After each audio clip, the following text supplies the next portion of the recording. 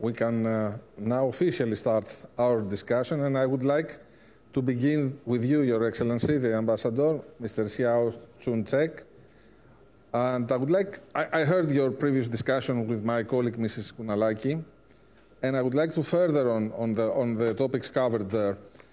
As far as I know, and I've been following closely, Greece is still committed to being a gateway for the cooperation between Eastern Asia and Europe.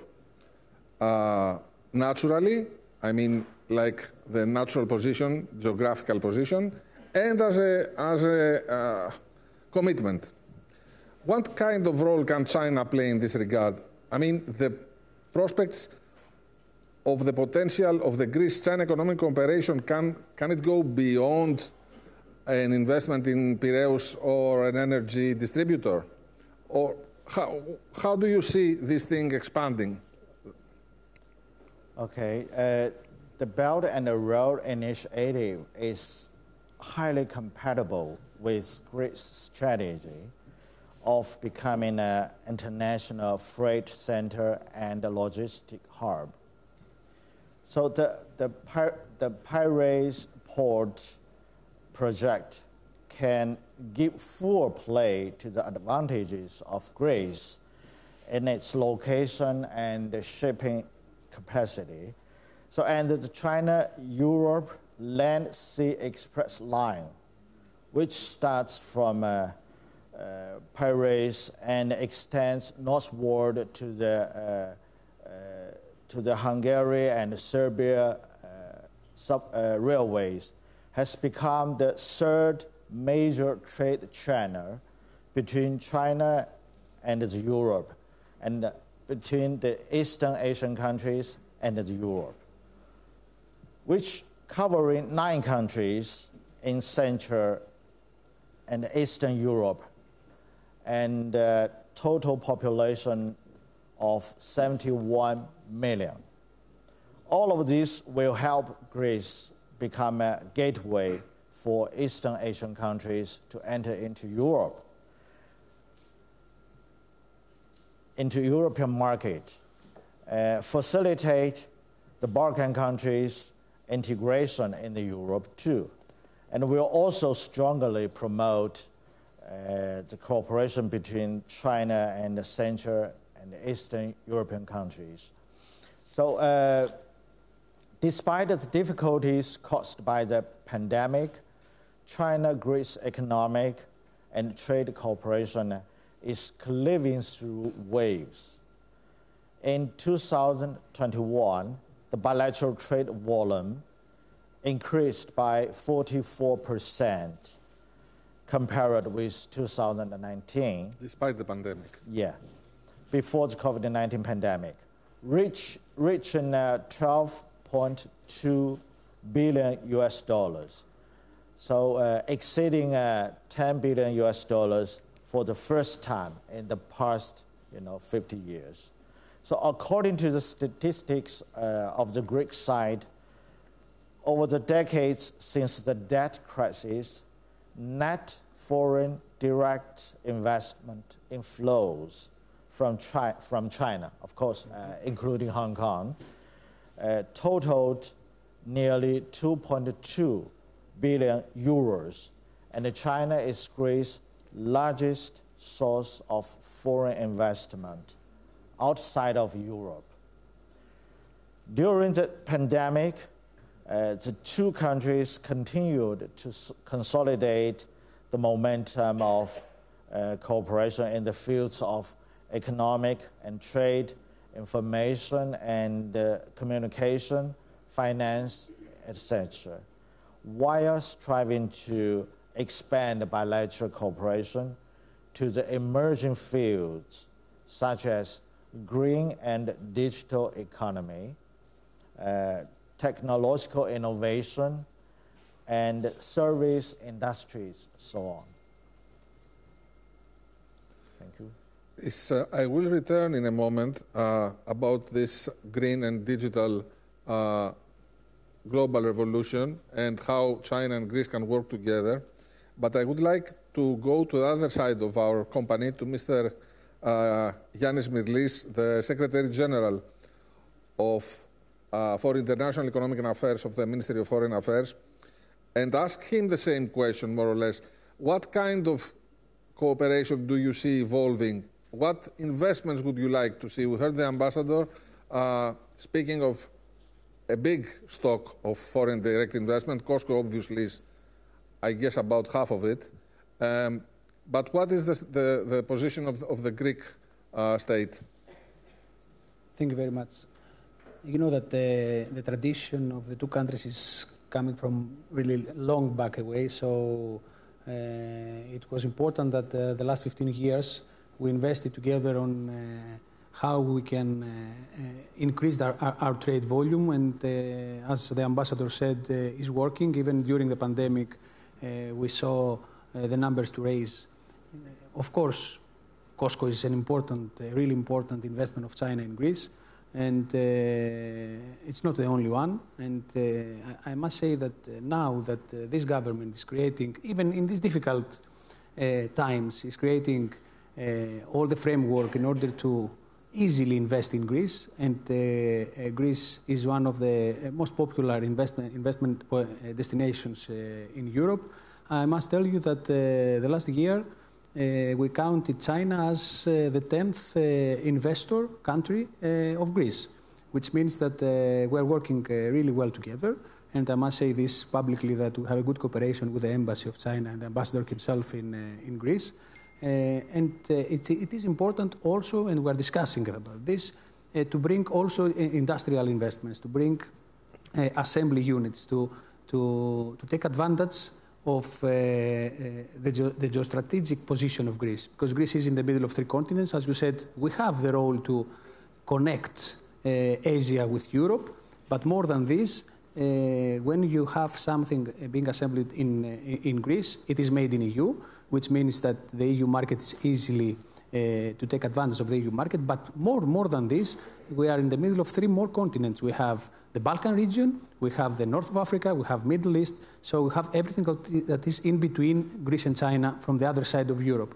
So I think that we should search a little bit more, we should work even more in order to bring more investments, but we should keep that even in the difficult times, the cooperation is so strong and the bonds are so strong that it doesn't affect actually the relations. And also the same happens with trade, with the exports of Greece, where even that we have two totally different systems, which is the European one and the Chinese one, we're working in order to go further with the bureaucracy issues and to solve problems in order the Greek products, quality Greek products that we know that the Chinese want to have, will be easily in the Chinese market. This is not an easy target, but we have really progress even on that, and this is maybe the most optimistic part of the discussion, because the investment is a different story, but the trade is more difficult, and the rules cannot change in both sides.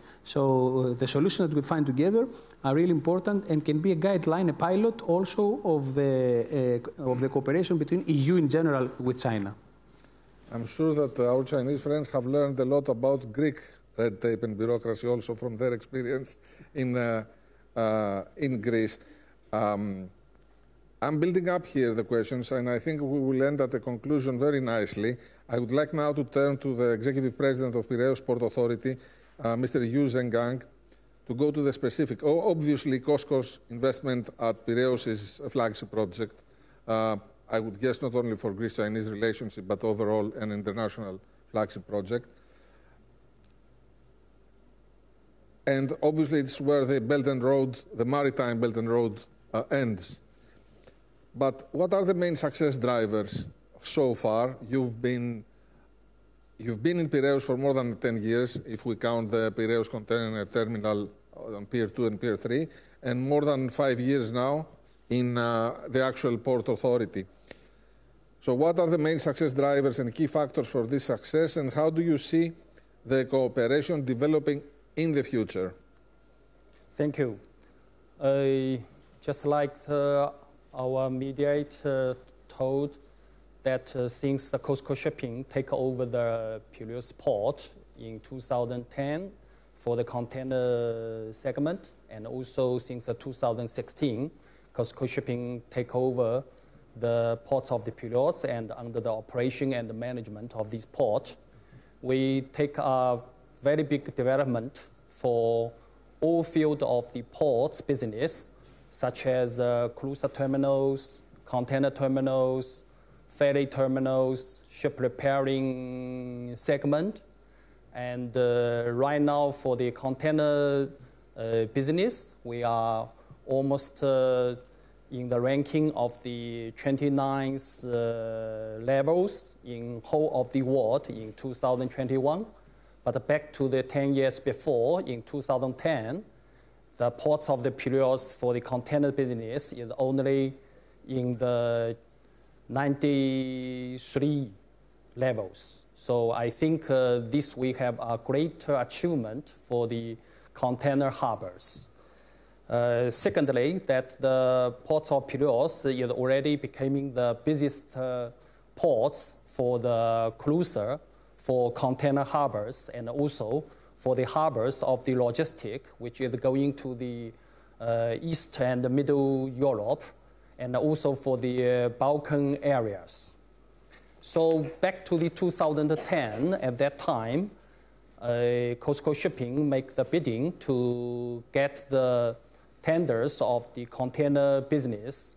Even at that time, that because of the Greek economic status, that no one to make the biddings for these. But COSCO Shipping to take over these and also to make the developer of it.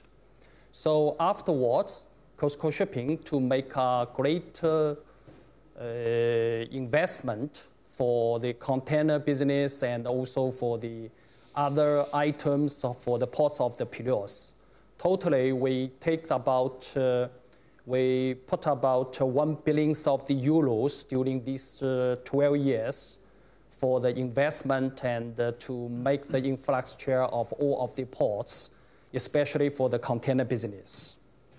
So right now that the ports of Piraeus can create about 3,000 jobs for our direct laborers in which is working every day in the ports of Piraeus, and also create about 10,000 jobs which is relating to the ports service.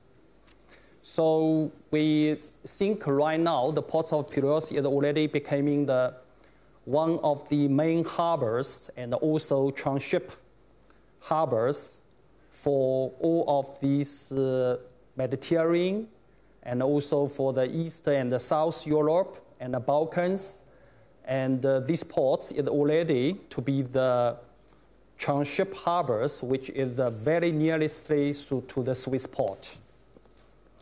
So from now on, we just like the others mentioned that we will put these ports of Piraeus to be the more environmental green port, and also with some digital renovations for these ports. I think this is which we are get during these 12 years and also for our future plans.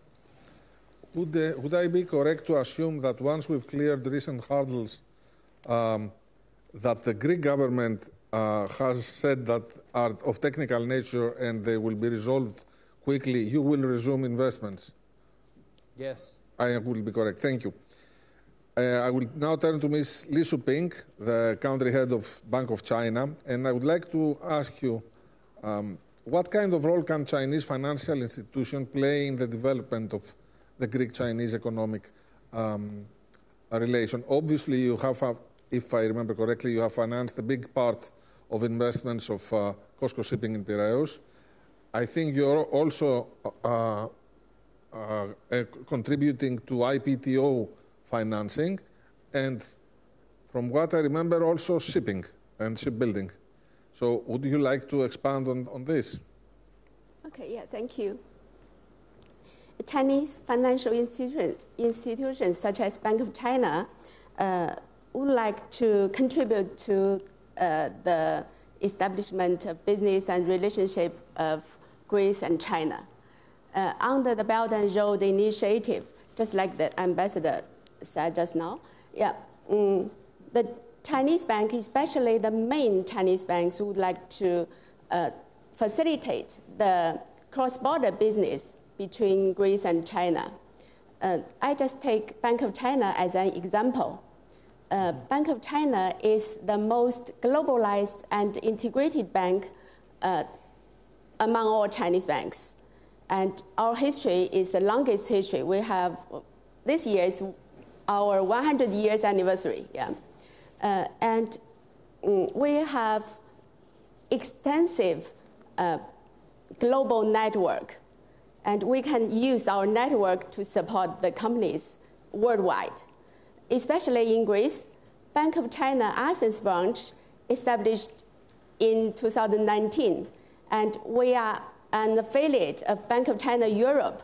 Bank of China Europe, located in Luxembourg, and they have already been in Luxembourg for more than 40 years, and they have sufficient experience in the European market.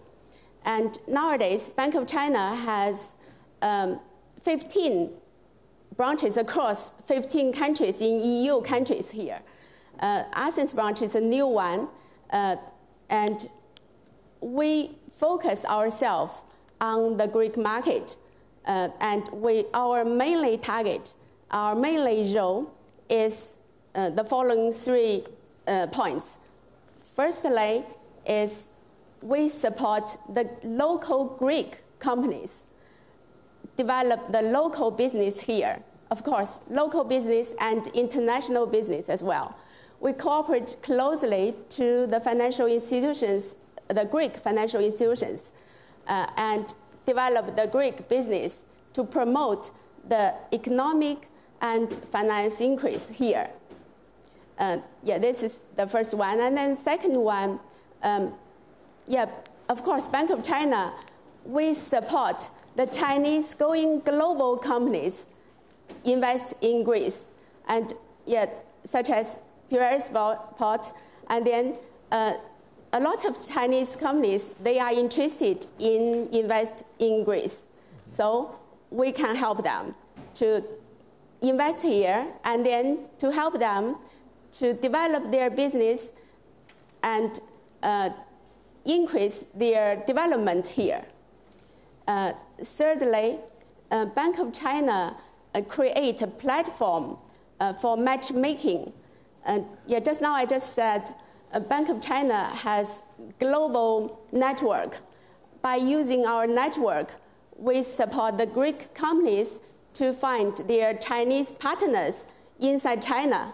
This is Bank of China. We have our own brand, matchmaking brand, Bank of China Matchmaking.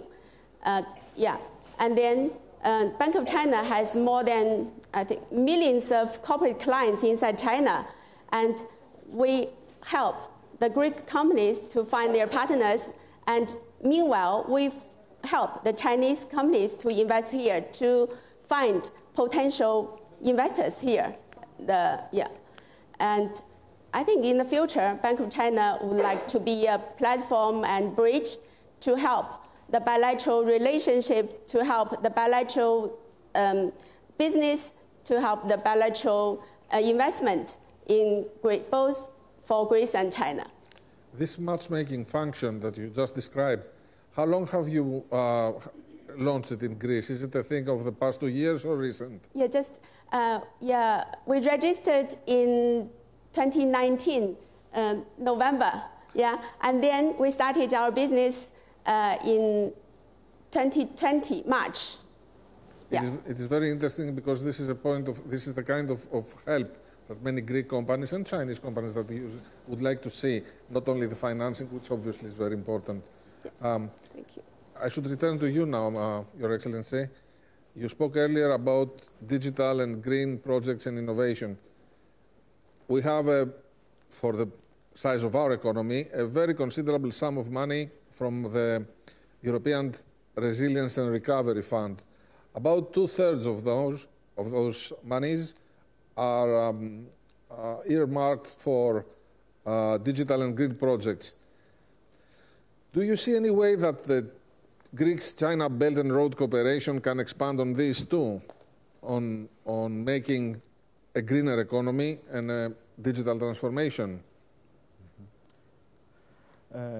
Over 60%, as you said, of Greece 2.0 plans recovery funds will be invested in their projects of green transition and the digital economy, which is very significant to Greece's future industrial structure and the driver of economic development. So green transition and the digital economy are also important parts of the BRI between China and the relevant countries. So the BRI is highly compatible with the Greece 2.0 plan key areas of investment, so which creates vast opportunities for our two countries to seek greater synergy between our development strategies and achieve common development. So our two sides have already laid sound foundation for this cooperation in the area of energy transition and the green development. So investment of China's COSCO Shipping has transformed and upgraded the Piraeus port, setting an example of green infrastructure connectivity. So the State-Grid Corporation of China is a strategic investor of Admir. The Great Peloponnese Grid Interconnectivity Project, which is developed by these two corporations, has been already put into commercial operation. So this project provides stable and reliable electricity for Greece. So Chinese companies have also actively participated in Greece photovoltaic and CSP projects. Regarding digital economy cooperation, the Seeds for the Future project or program of Huawei helps Greece to cultivate the ICT talents.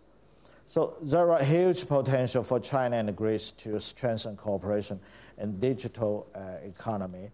We would explore the possibilities of the cooperation in areas such as e-commerce and internet infrastructure. I hope the Greek side could maintain its strategic determinants and advance the bilateral cooperation with confidence while ignoring the external interference and obstructions. It's not very easy, Your Excellency, to ignore very often being part of Eurozone has its benefits but its obligations. I understand what you're speaking about, and I hope it will be able to accommodate such external voices. Should I ask you, your Secretary General, Mr. Smyrlis, you spoke earlier of red tape and bureaucracy and things that have to be smoothened out, not only for investments but for trade. What are the main issues that you would like to be addressed? If you were to ask something from the China side now, what would that be? It's not just one thing that it should be done. The thing is to create the appropriate procedures in order for any kind of product of good that we are sending to China, then to have a pilot that we follow. And of course, as I told you before, it's not that there are obstacles that are coming because they don't want the Greek products. It is two totally different systems.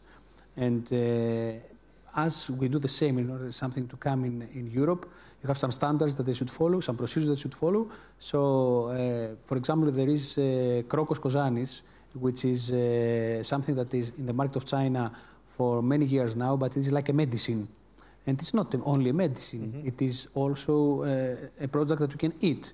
So in order to change the category on that, it was a huge procedure that at the beginning was not even possible to change it. And now after we found the solution with His Excellency the Ambassador, the next months it will be solved. It took us 6 months, but this is a pilot on which we can work on in order to solve these problems. And I must tell you that already there are a lot of Greek products that the Chinese market is asking to be there. And this is a pressure that is coming from the Chinese market for the Greek products. So we take advantage of this. I'm telling this in a good way. And I must tell you that even that from other countries that have similar products, things are not being solved with the same path. For Greece, it is still working. And of course, this is something that is based, as I told you, in traditional relations, because I just want to say one number about the relations of Greece and China. You know that Greece has has a lot of ship owners. Do you know that from 2000, last 20 years, there were built 1,000 Greek ships in the shipyards in China, and it was invested 53 billion euro. So this shows how we can work together and how this is a win-win situation for both countries. It's not only for us. So COSCO is important for us in the Greek port Piraeus, but also the cooperation with the Greek ship owners, it's important also for China. So, and it is important to keep the good cooperation also on this side, because this is the way that we will bring the products from the one side to another. So there are two different procedures that we follow, and I must tell you that for Greece, it is a priority to have this cooperation with China. It is one of the country targets that we have on the Ministry of Foreign Affairs, at the extroversion part of the Ministry of Foreign Affairs, and of the country. Shipping is Greek shipping and Chinese shipbuilding is obviously neglected. They are the two most powerful nations, ship-owning nations in the world, China and Greece. They have both, I think, overtaken the Japanese, and other such as Korea or Germany are far, far behind. Obviously, shipping has been instrumental of developing the relation in the past decades, and some of the initial Greek investments in China for building ships helped create part of the know-how. That's our Greek read of this story. But COSCO's shipping investment in Piraeus has, because of its size and its position and its importance and its trajectory, growth trajectory, has overshadowed, in the public opinion, the shipping part. So I would like to again turn to the chairman of the Piraeus Port Authority and ask him that despite all these achievements that you very well described, and they are verified independently about job creation, revenue streams to the Greek government and social security funds, etc., etc., it's very often that we hear some reactions from what we say dynamic minorities, sometimes we call them, and or embedded interests, others call them, but also from some genuine voices that there's not as much value spread, at least not as much as they expected from this investment. Would you like to comment on this, sir, please? Okay, thank you. You know that COSCO Shipping or Port of the Piraeus, we always pay more attention to all of the opinions which the society mentioned in our Piraeus port operations. And we will always promote our port of Piraeus in the spirit of the both benefit for all of the stakes and also for the Greek societies. So we always respect all of the opinion from the all field of the society, and also showcasing of our good intention and also admiration of the Greek peoples, Greek countries, and Greek histories. Secondly, that we always put the cooperations social responsibility as our priorities of our companies. So we're always doing a lot of social responsibility to all the field of besides the cities of the municipals. So we also, with our development of our economicals, and we give the every year concession fees about, this year is about 5.5 million to the local community cities. So I think that such kind of the concession fees will be increasing year by year. Secondly, that we think that the environmental of the port is the very most important issues for the local society and also for the ports of Piraeus. So right now, we already get all of the ISO 9001 for the environmental certificator, and also to get the Eco Ports certificator in 2021. So I think that Piraeus Port will always focusing on the environmental improvement and make all of the mandatory enforcement in comply with the environmental protections in the field.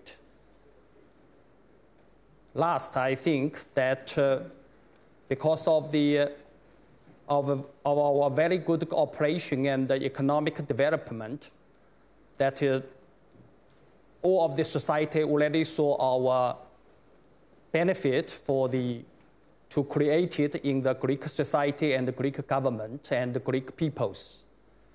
Up till now, we already got the benefit in the tops in the history of the ports which the COSCO Shupings take over.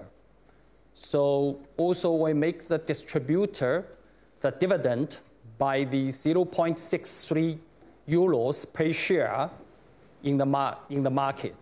So it would be very benefits for all of the Hellenic funds, all of the organization, investors, and also for the society of the ports and cities. So in the last, I think that we will, year over year, we will strengthen our financial positions in the company, creating the multiple benefits and the employment rates of the local and also for the national company. The Port of Piraeus already set up the very good strategical frame, and also based on this strategical frame to make the good excursion. So I think that through the very good cooperation between the two countries, and also very successful cooperations between the two countries' people, we have achieved a very common roadmap at the perfect interplay and the full utilization of the advantages that each party that we were to offer. So I think the Piraeus port will have a very good futures and also good benefits to our local society. You're very clear. Thank you, sir, for your reply to this question. Mrs. Li, what areas and sectors Bank of China would like to render financial support henceforth from now on in the future? I mean, digital projects, green projects. I'm coming again and again at the same issue because obviously financing is a very important thing, especially in Greece. Okay, thank you. We are in Greece now. I think Greece has achieved significant economic progress these several years, even during the pandemic situation.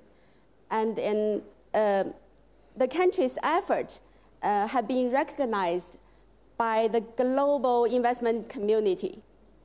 Bank of China is one of them. Yeah. And Bank of China believes that the country is expected to boost the growth of its economy in the future. So we will involve in that. I think the Greek companies will increase their activities, and the Chinese companies will invest more in Greek as well. And Bank of China will follow the companies, the business. And also, we think here in Greece, energy is, I think, especially green energy, infrastructure, shipping, healthcare, and I think also agriculture. A lot of issues, IT and IT sectors, a lot of industry will booming, and then Bank of China will involve in that. Yeah. That's very promising, Mrs. Li, and thank you for your answer. Your Excellency, if I may go to the more, to see the forest, as they say, and this is a question that you might also want to answer, Mr. Yu. The Ukrainian crisis has increased geopolitical risks as perceived by businesses and country leaders. This has given a rise to an argument. The pandemic did a large part for that, to that end too, that the global supply chain is disrupted and maybe we should have production of main things closer to home or find alternatives. Do you think this jeopardizes the Belt and Road Initiative and as such might jeopardize the Greek-Chinese economic relation? Earlier in the day there was a panel here about democracy, populism and the globalization, and some argue that we might have less globalization. It will not stop, but we might have less. Do you perceive this as a risk? So this is what we do not want to see. So against the backdrop of the globalization headwinds, the Ukraine crisis and the massive sanctions imposed on Russia strike another blow to the global industrial and the supply chains. So on April 1st, when I'm meeting with the European Council President Charles Michel and the European Commissioner President von der Leyen, President Xi Jinping pointed out that China and the EU should offset uncertainties in the international landscape with the stability of China-EU relations, deepen economic globalization through open cooperation, and address the global challenges through solidarity and collaborations. So China and the EU, as well as the international community, should promote peace talks, preventing this regional conflict from deteriorating or affecting the wider areas. So, and we should not allow attempts to politicize or weaponize the world economy or use the world economy as a tool.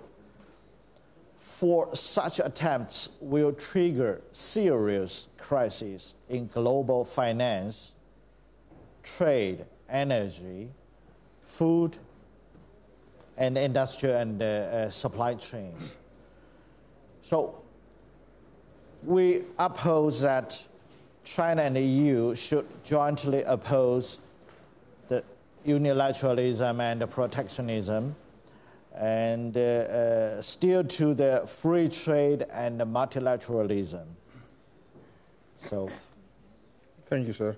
We have less than a minute left, and if all of you, I don't know whether Mr. Yu, would you like to answer the same question? No, I don't have a question, but I think that because of the pandemic and then the Piraeus, because of the very good locations in the logistic chains, so it would be much better to attract more cargoes and to be the harbors for the East and the Middle Europe. I would like a short closing remark from Secretary General for International Economic Affairs, Mr. Smyrlis. What I have understood so far from this cooperation is bigger problems, structural problems in, let's say, high politics might exist, but economic cooperation is working, is penetrating the relations, and it's benefiting both our countries. This is a good way, functionalism, it's a theory of international relations, might work to solve even bigger problems, like the ones we talked about earlier. Would you like to comment? You know that economic diplomacy is a big part of the international affairs anymore, so that's how we invest for our future. And I must tell you that for China in 2022, in the National Plan of Extroversion, we have 36 planned actions that have to do with tourism, have to do with investments, have to do with trade, bilaterally, multilaterally. And I want also to tell you that our world changed the last weeks after this invasion in Ukraine.